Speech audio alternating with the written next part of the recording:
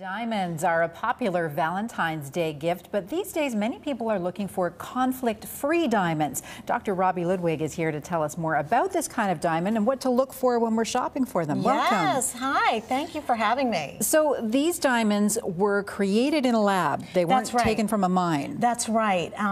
They are eco-friendly, better for the environment, and basically what our company does is it recreates the diamond process above ground. Okay. And so it's identical to what happens below the ground, but you're not, destroying the environment, and it's conflict-free, and they're gorgeous. There's no way to tell.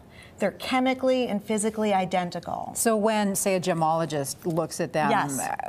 Are they going to see the same kind of things that we look for in a diamond, like the flaws? That's and right. That's the carats and all of that? Only these are type 2A diamonds, so they're the same as Elizabeth Taylor's Krupp diamonds. Okay. These are superior diamonds that are actually very rare to find in the ground, but that's what we create because we can. And basically, we use a chamber in a greenhouse effect. Let's take a look. We have some video of the lab where this happens. Okay, so we can discuss it. We'll bring that as we have the lab. So basically, gases are introduced to create molecules that rain down on the seed and create the diamond layer by layer. Crystally, it's identical to so it begins with diamond. A crystal? It begins with a carbon seed that we carefully curate. We introduce gases, as I mentioned before, so it's similar to a greenhouse effect when you're growing flowers. It's no less exotic.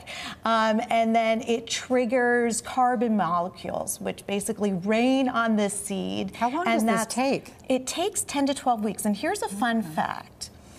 We think of diamonds as taking millions of years, and that's not necessarily the case. It takes us millions of years to actually discover the diamond because it's so far beneath the earth. Right. But it can take, mine diamonds can actually take 10 to 12 weeks as well, which I think is fascinating and a lot of people don't know, so that's a fun fact to talk about. Also, our company is the only company to win an Eco Excellence Award, because it's recognized as really caring about the environment. Right, because the process of mining a diamond involves digging into the ground. Right, and using resources that really isn't necessary. So I think people are very socially conscious these days, and you are getting more for your money. You're getting a bigger carat, you're getting a brighter diamond, and also, we don't know whether we're creating a 1/4 carat or 3 carat diamond because it does take on a natural process of its own. So it's not like a cookie cutter, again, another fun fact. But you can have 2 seeds growing side by side. One will become a 4 carat, my preference.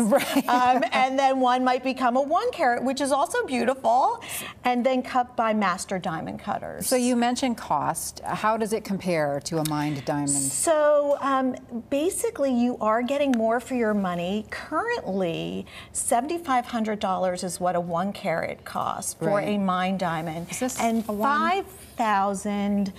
This is a 1 carat.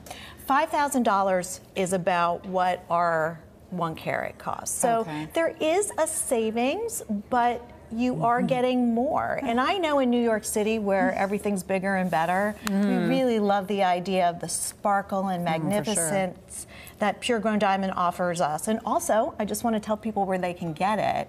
If they look at puregrowndiamonds.com and look at Store Finder, they can find out where in their community sells these diamonds. We want everybody to know, so we make it very clear that these are Pure Grown Diamonds. It's basically on the diamond, so we identify ourselves because we want to be very transparent, and we're very proud of how gorgeous they are. You can see the pink, yellow, white, lots of choices. Thanks. Great information, Dr. Robi Ludwig.